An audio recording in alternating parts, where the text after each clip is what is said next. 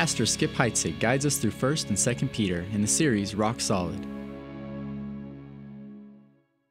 This is week 28 of our series Rock Solid and a study in 1 Peter, and I've discovered we're having a hard time ending it. And it's Peter's fault. He keeps saying stuff. And we find that some of this stuff we have to really kind of go through and probe a little bit deeper and go in depth and understand and apply. And we're in 2 verses of 1 Peter chapter 5 today. Can we pray before we start? Father, we pray because we want to say that we depend on you. We need your help. It's plain to understand what we read, but we need the help of your Spirit to make real consideration and application in a way that would change lives. Lord, I pray with what we discover today, as for some it will be eye-opening and sobering.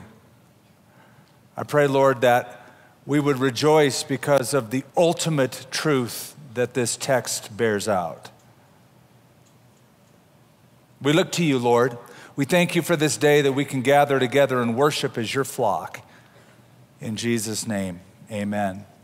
Well, the name of this message is Lion Alert, and you'll see why as we get into the text. But as I was considering the passage and the title, my mind kept going back to that song. It was actually written in 1939, but every generation knows it. In the jungle, the mighty jungle, the lion sleeps tonight. Near the village, the peaceful village, the lion sleeps tonight. Do you remember the word that they sing over and over again in the song? Whim away, whim away, whim away. What if the lion doesn't sleep tonight? What if the lion's on the prowl? What if the lion wants to destroy? Well, that's exactly what happened. A movie was made out of it called The Ghost in the Darkness, about 2 man-eating lions in Tsavo, Kenya, who attacked villagers and destroyed lives. And there's been disputes as to how many actually were killed. One report says up to 135 people were killed by prowling, man-eating lions. I guarantee you in that village, they were not singing Whim Away over and over again. We have an enemy. We have a brutal, attacking, destructive, unrelenting enemy, and he is described for us in 2 verses of 1 Peter chapter 5. I commend you to verse 8. Be sober, writes Peter, be vigilant, because your adversary, the devil, walks about like a roaring lion, seeking whom he may devour.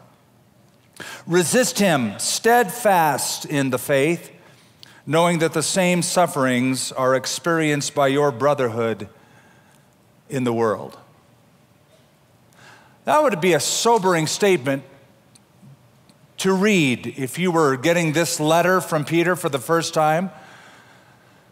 It's quite an announcement, similar to the announcement that the Lord Jesus himself made to Peter one night when he said, Peter, Satan has asked for you by name, that he wants to sift you like wheat.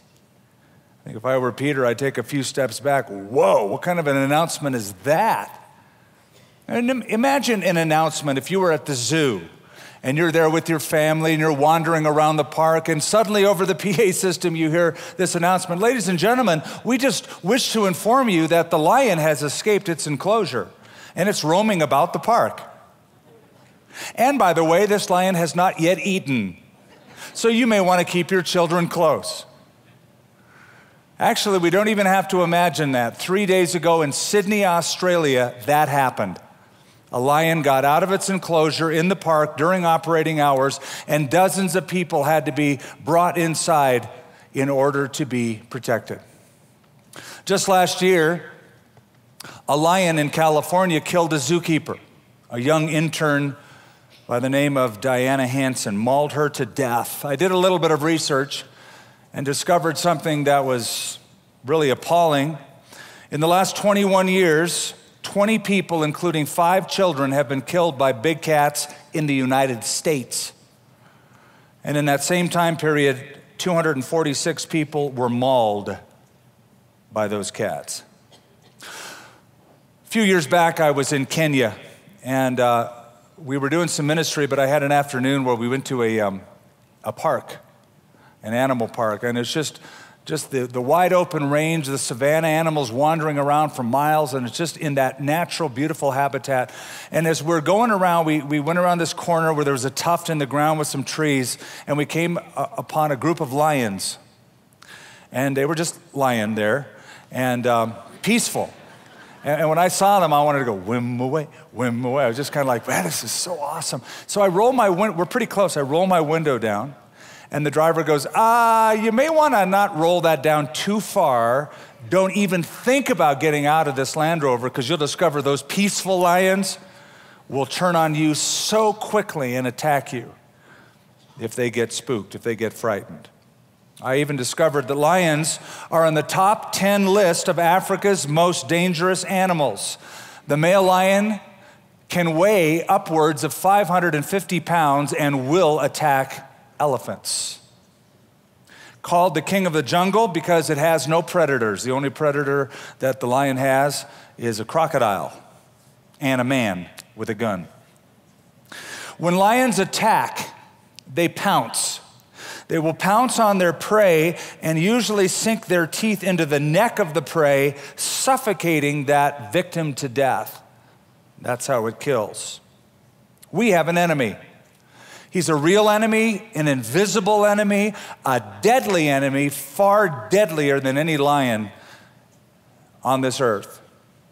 The Apostle Paul in Ephesians 6 says, we do not wrestle against flesh and blood, but against principalities, against powers, against the rulers of the darkness of this age, against the spiritual hosts of wickedness in heavenly places.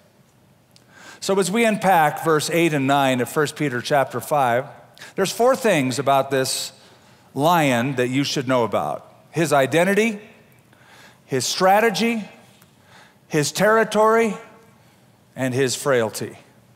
Let's consider his identity. Notice what it says in verse 8. Your adversary, the devil. Let's just consider that. Your adversary or enemy, the devil. The word devil, diabolos, means one who slanders or one who will attack another by slander. It is a term that is used 35 times in Scripture. He's called the devil. Another 54 times he is referred to as Satan. Another 5 times he's called the evil one. Another 8 times he is called the wicked one. He's also called the destroyer, Abaddon, Apollyon, Lucifer, and a host of other names. He first appears in Genesis chapter 3. His career finally ends in Revelation chapter 20. In other words, his work spans all of human history. Now, I realize that some people hearing this or reading this flinch whenever they hear somebody like me talk about a literal devil. I realize that we live in a day and age when a lot of people deny the existence of a literal devil. Certainly people who are unbelievers don't give him a thought. Even born-again Christians, many of us, don't consider the devil to be real. He's just a cartoon character. He wears tight little red underwear and has a funny goatee and hops around and goes from one comic book to the other. The Gallup organization said though 70% of Americans believe in the devil, about half believe he's just a metaphor for evil. Not really a real entity, just evil in general. That doesn't concern me. Here's what concerns me. A Barna organization polled just born-again Christians, or should I say those who claim to be, and made a statement and asked those born-again Christians to say, do you agree with that or do you disagree with this statement? Here was the statement. The devil is not a living being, just a symbol of evil. Of those who said they were born again, 32% strongly agree, 11% agree somewhat, 5% don't know. All totaled, about half of these born-again Christians lean to the idea that the devil is not a real entity, but just a symbol of evil. Or they just don't know. A poll that I read more recently is, in fact, it was a Christian organization magazine, and the title of the article is, "Christians Don't Believe in the Devil Anymore." In that poll, 65% of Christians didn't believe in the devil. So just in case I'm talking to any of that ilk, let me propose a question to you. How much stock do you put in the words of the Lord Jesus Christ concerning the devil? That's really the issue. The issue is one of authority. Where do you derive your authority? Everybody gets authority from someplace. Your authority is your culture, what everybody else thinks about something. You just want to go along with them. It could be your tradition, what's been passed down. What your friends think, that's your authority. How you feel at the moment, that's your authority. Or is your authority from, indeed, the Bible? And do you put stock in what Jesus said about the devil? For when Jesus talked about the devil, he never referred to the devil as an it or a that, but a he and a him. Personal pronouns were given to him. Jesus said, "I saw Satan fall from heaven like lightning." His words, his experience. D.L. Moody used to say, "I believe in the devil for two reasons. Number one, the Bible says he exists. Number two, I have done business with him." Something about this lion that we read about here. Peter pictures him as a roaring lion, seeking whom he may devour, wandering around. However, this lion often wears a disguise. We know him to be a lion because he's portrayed that way in this text, but Jesus said usually when he shows up, he doesn't show up like a lion, but like a wolf in what? Sheep's clothing. He's all about the cover-up. He's all about deception. He doesn't come off as an enemy, but as a friend.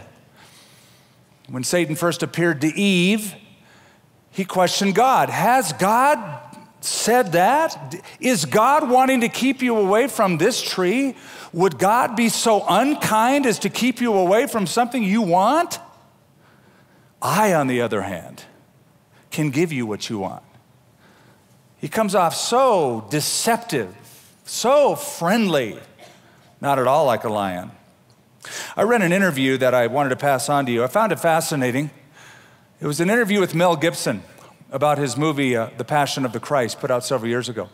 And it caught my attention because if you remember that movie, the actor that portrayed the devil in that movie was just creepy.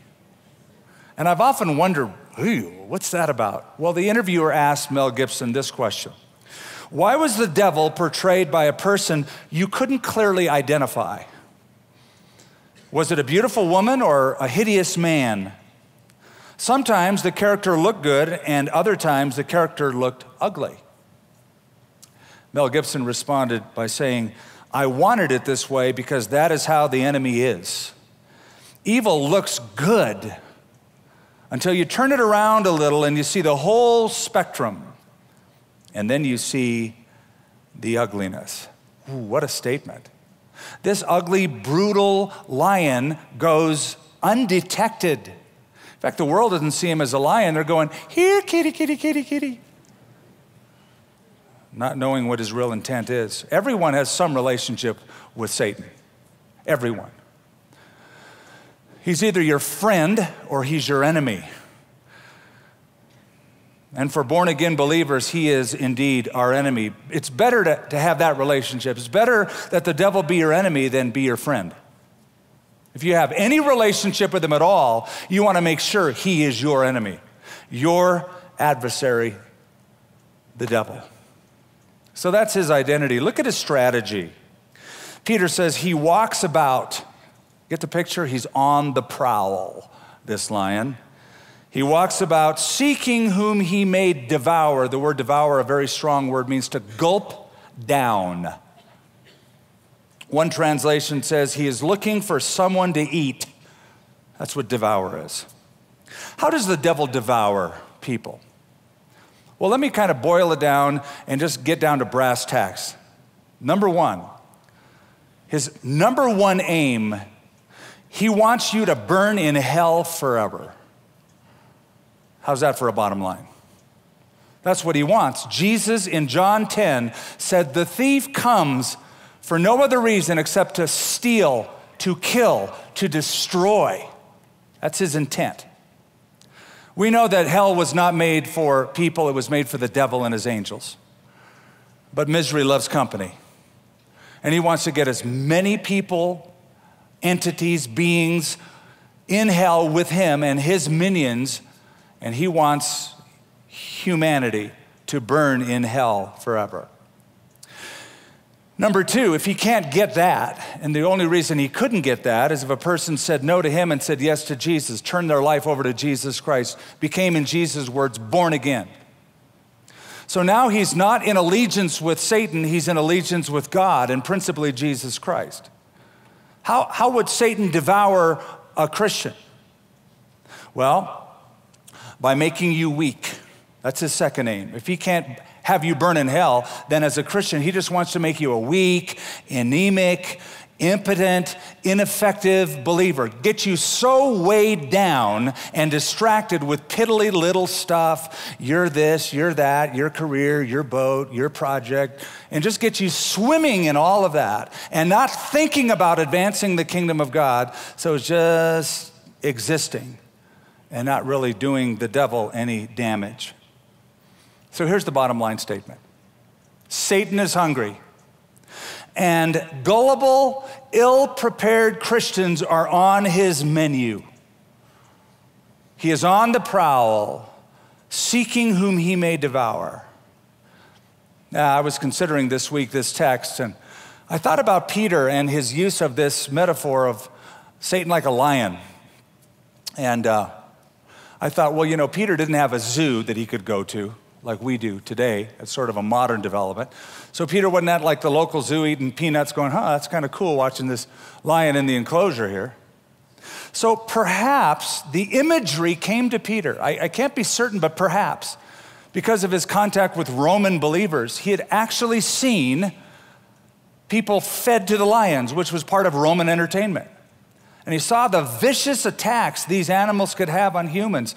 Whatever his source, the picture of Peter is profound. A lion walking about, studying its prey, looking for the right time to pounce. That's the idea of what he writes. Can I take your mind back to a familiar passage in the book of Job? You don't have to turn there, but recall it with me. In Job chapter 1, God asks the devil who appears before him.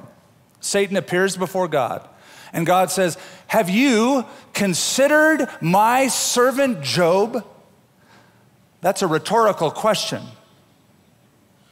It would be better translated, you have been considering my servant Job, have you not? The word consider means set your heart on, study. You've been studying Job, haven't you? You've been looking at him very, very carefully, haven't you? You've been eyeing him. Consider was a military term of a general who would survey a town before he would lay siege to it. So Satan had been studying Job and thinking, how can I undermine this blameless, perfect man, looking for weak points, looking for a time to attack. This leads me to a couple conclusions. Number one, Satan is actively studying you. Does that make you feel a little unnerved? I hope so. Makes me feel a little creeped out. Ever been in a restaurant when you realize that person across the restaurant has been looking at you, staring at you the whole time? It's like, ooh, that's just weird.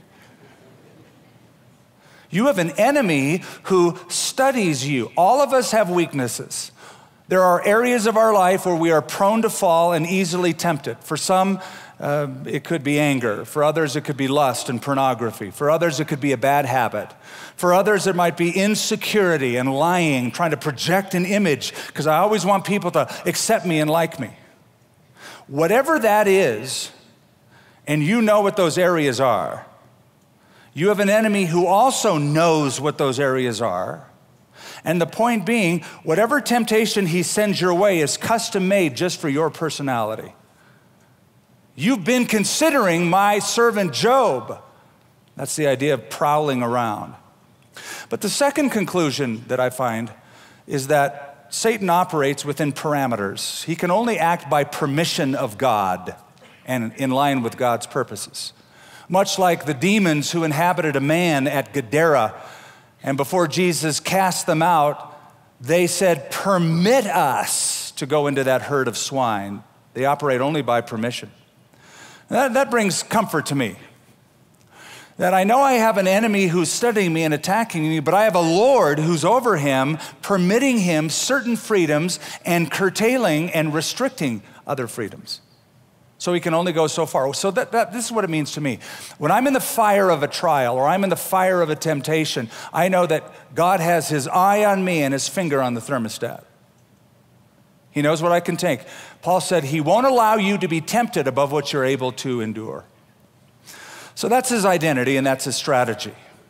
Consider now with me his territory. Look at verse 9. Resist him steadfast in the faith, knowing that the same sufferings are experienced by your brotherhood in the world. Consider that phrase. Who's your brotherhood?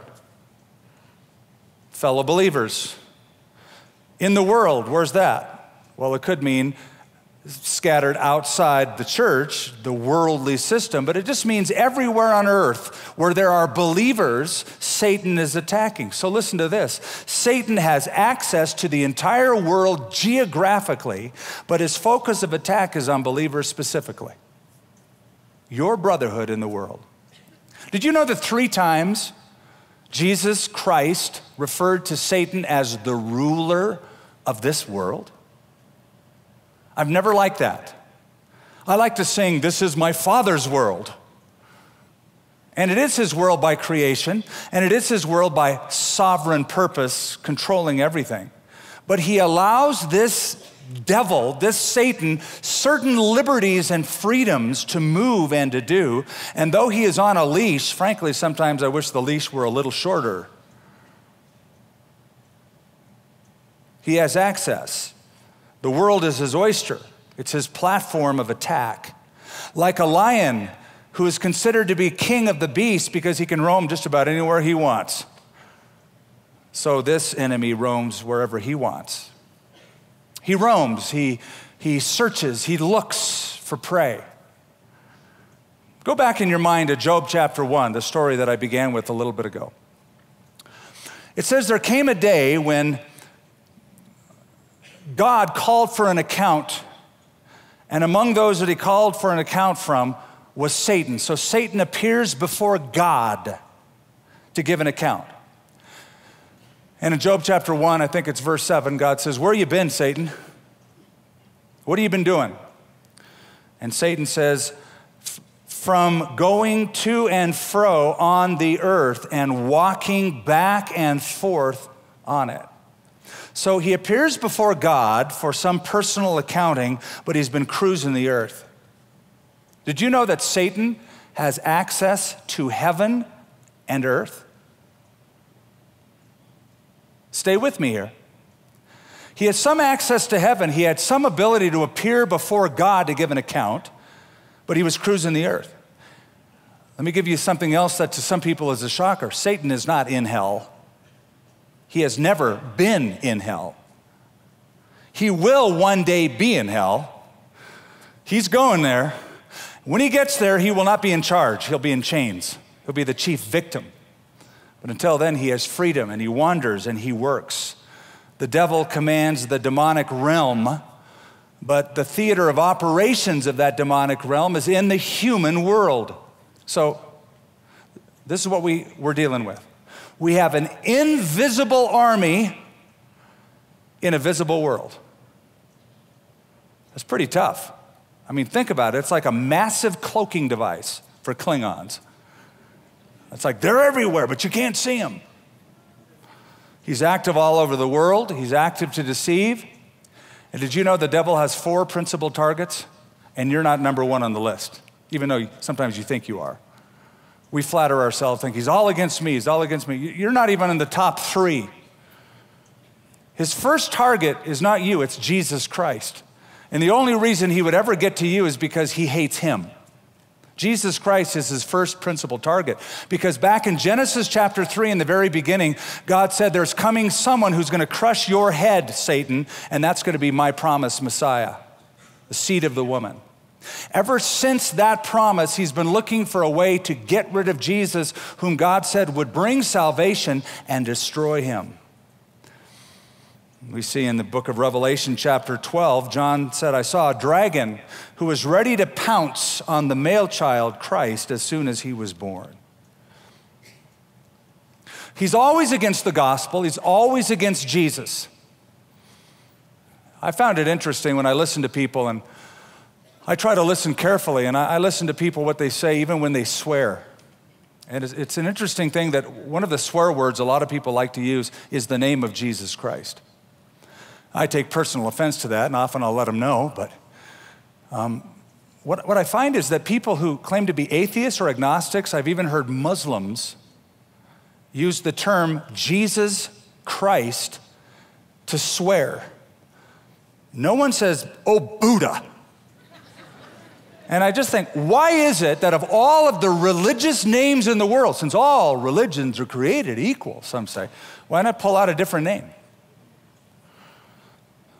But I can see even in that, behind the scenes, the spiritual warfare that is going on. So Jesus is number one target. Second target of the devil, still not you, holy angels. These are the one-on-one combatants in the battle. If you have evil angels, the equal opposite of that would be holy angels. And we find in passages like Daniel chapter 10, the heavenly host doing battle. Revelation, again, chapter 12, John said, I saw war in heaven, Michael and his angels warring with the dragon and his armies. Third on the list of attack, still not you, Jesus, holy angels. Number three, the nation of Israel. And why the nation of Israel? You see it all throughout the scripture, because the nation of Israel, God made a promise to Abraham, Isaac, Jacob, David about them and their land and the plan of salvation. So Israel is the object of God's plan. And so he's incessantly attacking the nation of Israel. And in the tribulation period, it will be no holds barred. The attack will be fiercer than ever.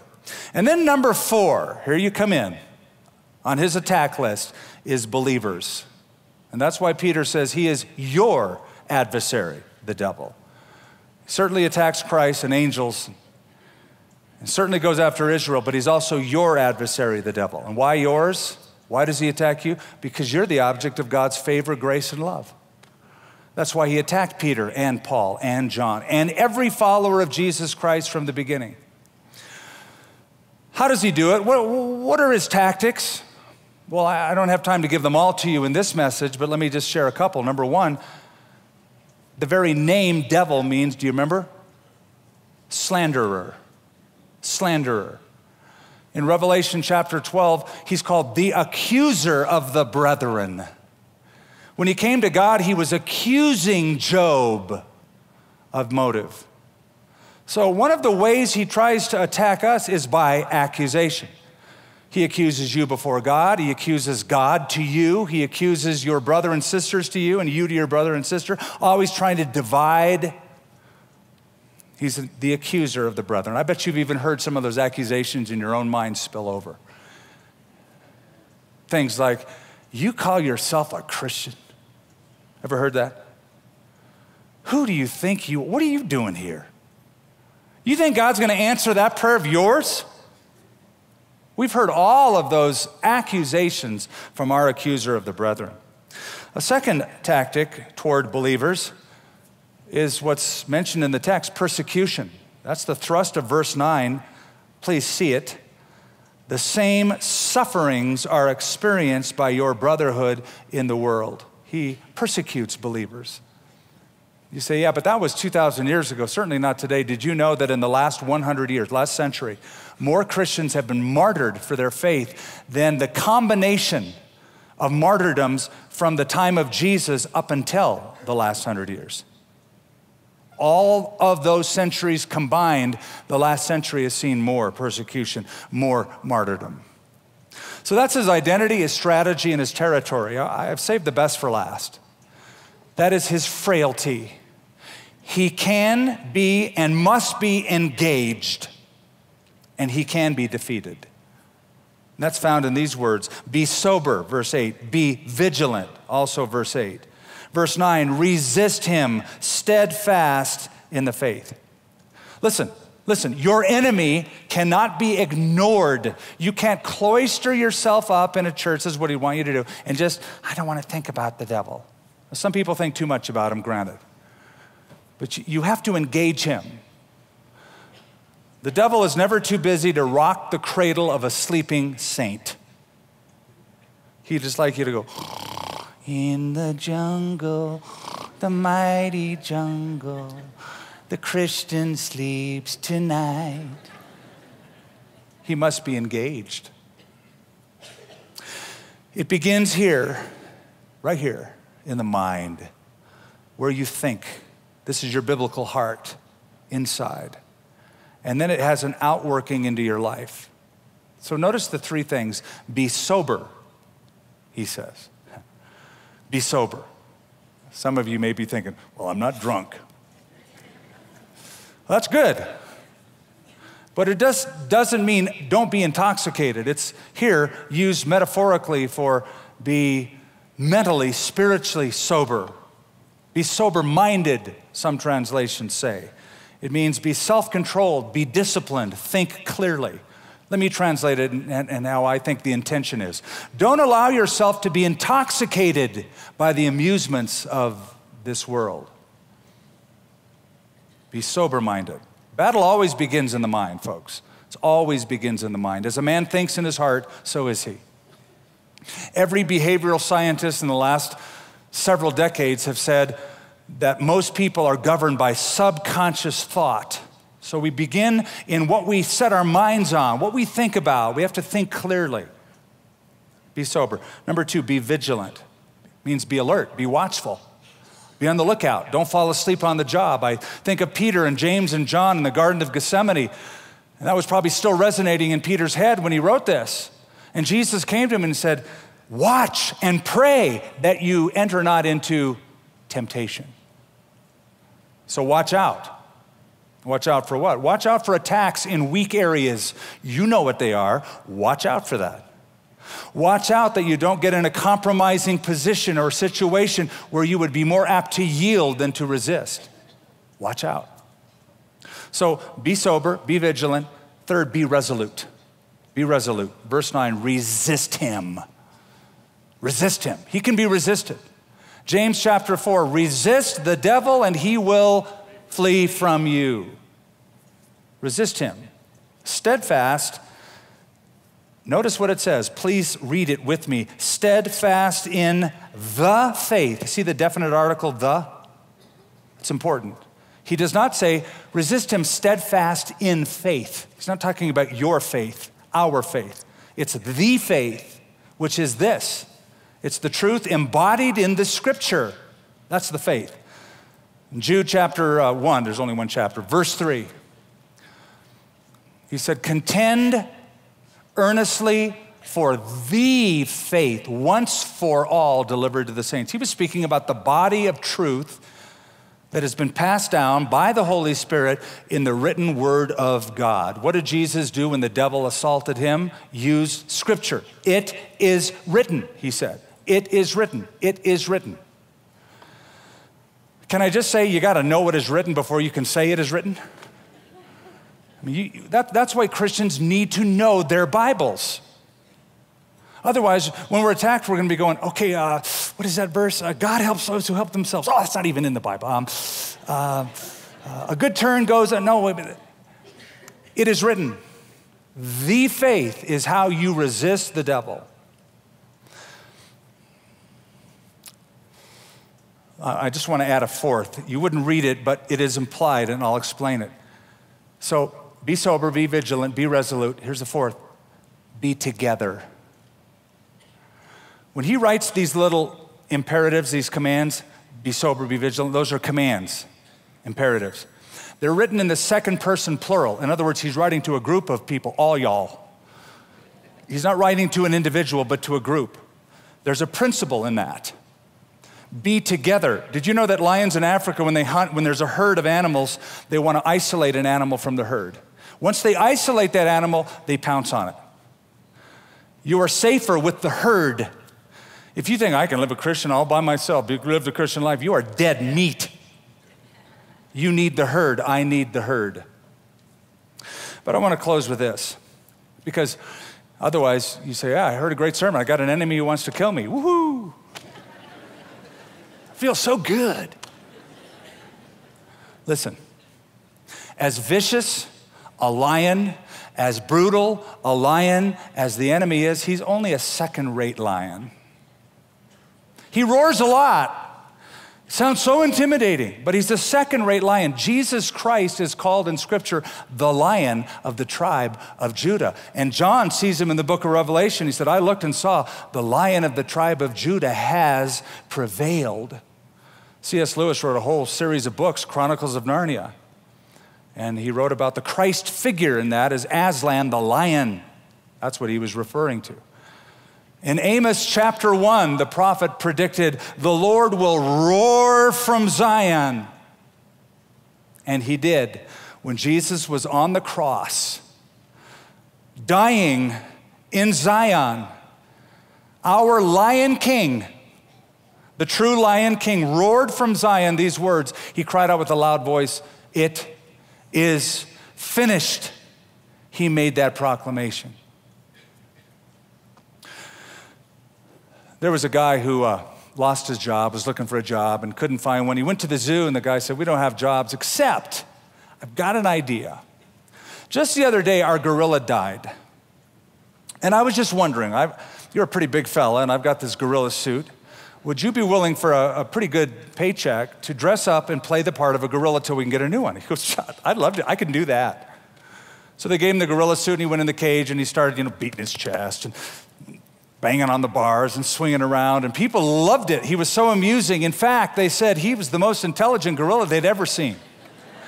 Well, the second or third day of this, he kind of got carried away and he was moving and swinging. He swung a little too far and he ended up in the other enclosure, which next to him was the lion enclosure. And he came face to face with a lion who started walking. Looked like he was prowling, studying him, ready to pounce, and the guy just freaking out. His heart's pounding, he's moving back, and he's trying to get back into his enclosure, but there's no holds on this side like there were on the other side, and so he just yells out, help, help, help, and just then the lion in a quiet whisper says, shut up, stupid, or you'll get both of us fired.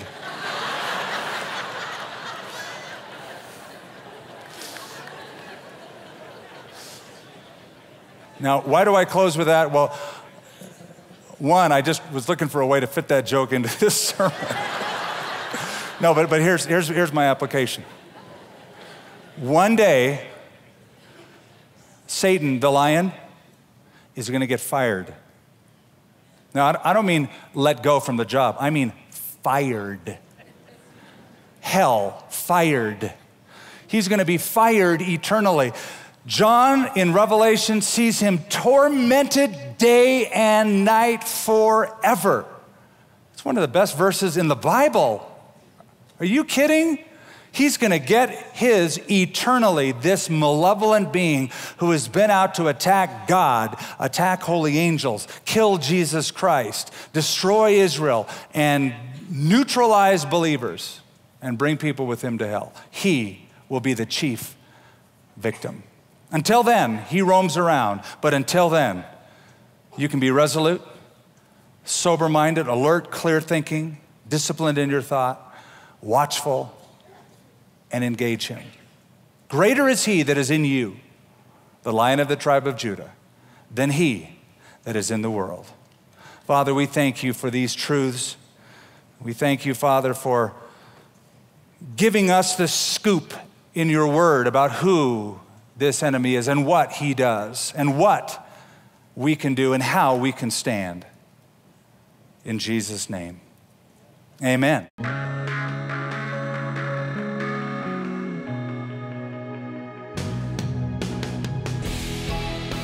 For more resources from Calvary Albuquerque and Skip Heitzig, visit calvaryabq.org.